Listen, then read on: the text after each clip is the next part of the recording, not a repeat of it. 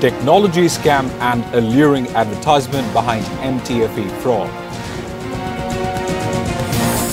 Dengue symptom tough to identify as mixed up with COVID-19. Female tax officer kidnapped through ex-husband's plot.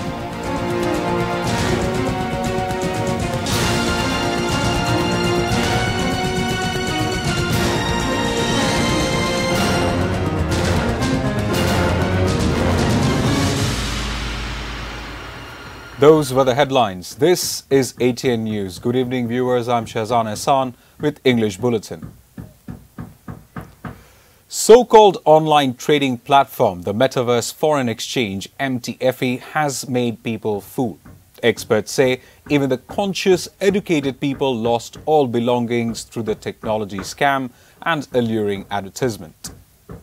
Through the name, common people thought the MTFE could be an agency like that of the capital market dealing with foreign currency. While it did not have a physical presence in Bangladesh, people searched it on Google, Facebook and YouTube. Seeing various activities, they found it as an easy way to earn money from home. Various videos and ads made many people in Bangladesh interested, with the majority getting involved after seeing others join. Hoping for substantial return, hundreds of people invested in the platform. A few, however, managed to gain a fraction of profits, but the majority of customers ultimately lost their investments when the illicit online gambling company ceased its operation.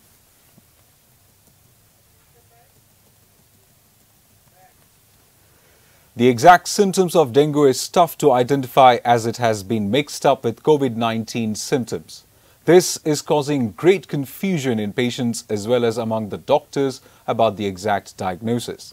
Experts say even after getting dengue negative report, there is no cause to remain free concern. If fever remains within 5 days, patient could get severe condition. A large number of patients gather at the outdoor of Shudavardi Uddan Hospital in the capital every day. They go to doctors with high fever and other symptoms. Around 80% of 1,200 patients carry the symptoms of fever. The number of dengue patients is yet to decrease.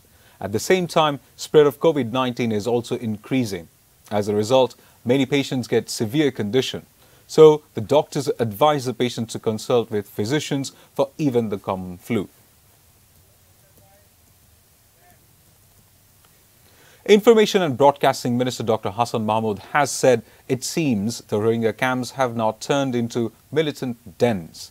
The minister made the comment while addressing a seminar on the Rohingya crisis and situation in Bangladesh at the Senate building of Dhaka University on Saturday morning.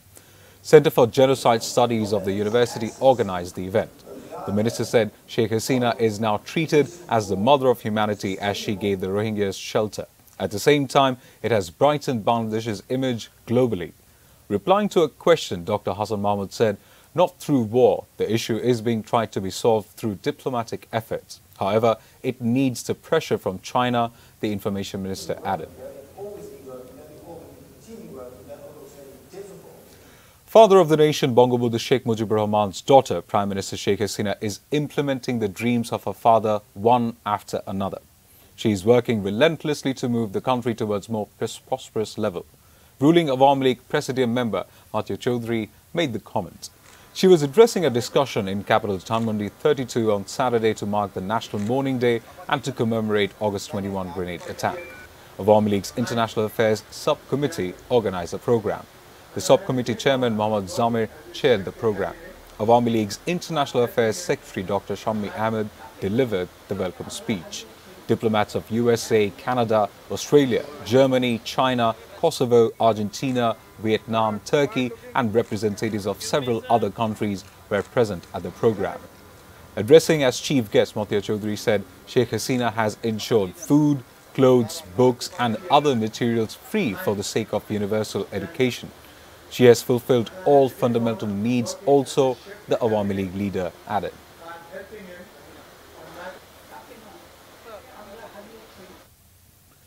Ganotantra Bikash Moncho, an alliance of 17 parties led by the National People's Party NPP, has demanded free, fair, neutral and acceptable election as per the constitution. NPP chairman and the coordinator of the alliance, Salahuddin Salu, made the demand at a press conference held at the National Press Club on Saturday afternoon. The alliance announced to nominate 300 candidates in the next polls for the sake of democracy and the continuation of development of the country. The speakers said those people now demand caretaker system had made the concept questionable. They, however, expressed optimism the election will be fair if the Election Commission performs its job with honesty, sincerity and determination. Ex-husband had hatched conspiracy to kidnap female tax officer in a bid to give her a good lesson. The plot was made with Mamun, former car driver of the female tax officer, in exchange of big amount of money, says Rapid Action Battalion, RAB. Addressing a press conference at RAB Media Center in Dhaka on Saturday afternoon, RAB Legal and Media Wing Coordinator Commander Khondokar Al-Moin revealed the matter. The tax officer was kidnapped from in front of Vikarnisa Noon School and College in capital Siddheshwari area at around 8 p.m. on August 17. And on August 18, she managed to flee when the kidnappers waiting for another person at Shobujbagh area. At the time, the locals caught the 3 kidnappers and handed them over to police. Law enforcers have arrested a total of 6 accused persons, including driver Mamun so far. However, mastermind of the plot, the first husband of the female tax officer, former Additional Secretary Harun Rashid, remains at large.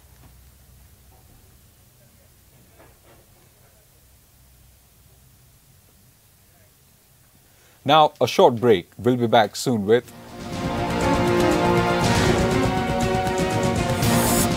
Denmark government prepares bill to stop Quran burning. Shakib Al Hasan eyes on Asia Cup this time, not on World Cup.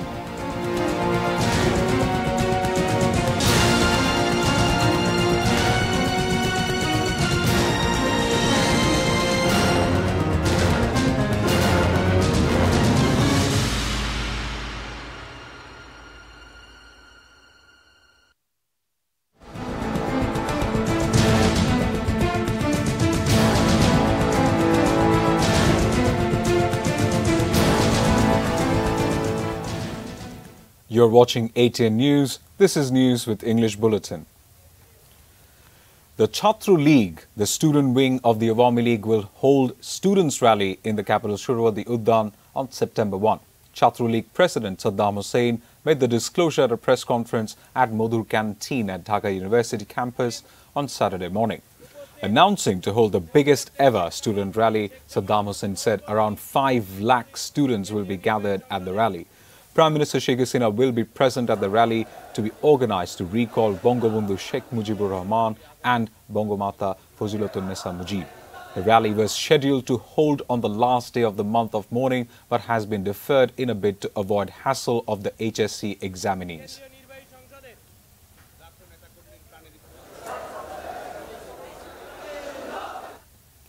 3 persons, including a mother and daughter, died in separate incidents of electrocutions in Janaidah.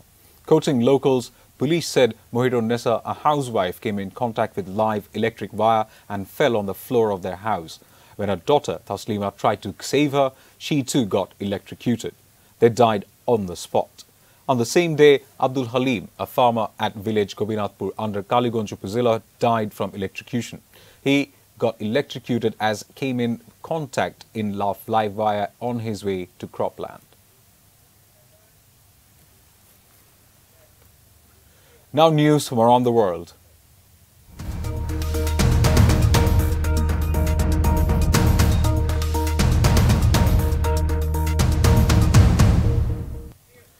In the face of widespread criticism and protest, Denmark is going to propose a bill to enact a law to ban the Holy Quran burning. Alongside the ban of flag burning of any country has also been kept in the proposed bill. Denmark's Justice Minister Peter Hammelgaard said his government is going to ban activities that harm the national interest. If the law comes into effect, it will apply on the desecration of the Quran as well as the Bible and the Torah. Violation of this law can result in fines and up to 2 years imprisonment. Denmark's Justice Minister has not said anything specific about when the bill will be presented in the Parliament. The Danish Foreign Ministry says European countries have seen more than 170...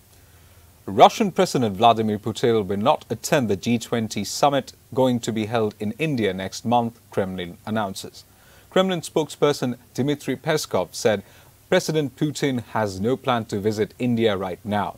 Peskov added that Putin had just attended a gathering of leaders from BRICS group of emerging economies in South Africa by video link, not in person. The form of his participation in the G20 summit is to be clarified later, the spokesman said. The meeting will take place on September 9 and 10 in New Delhi. Putin also did not fly to Indonesia for the G20 summit last year.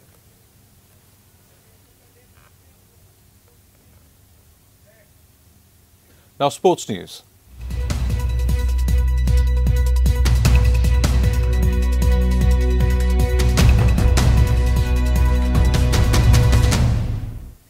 Not the World Cup right now. Bangladesh cricket captain Shakib Al Hasan only eyes on the first two matches of the Asia Cup.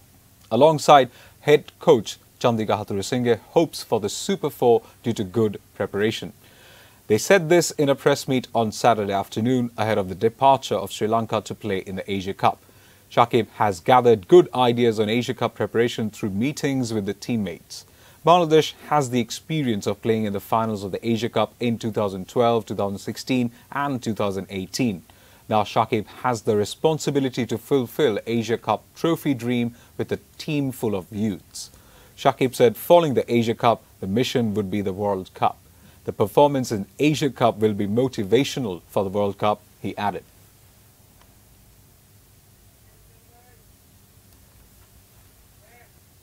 Before ending the bulletin, the top stories once again.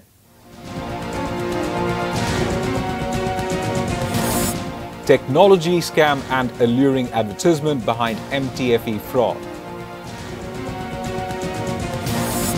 Dengue symptom tough to identify as mixed up with COVID-19.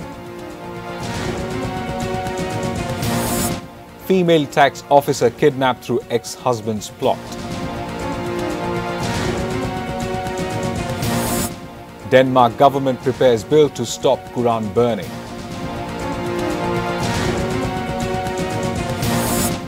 And Shakib Al Hasan eyes on Asia Cup this time, not on World Cup.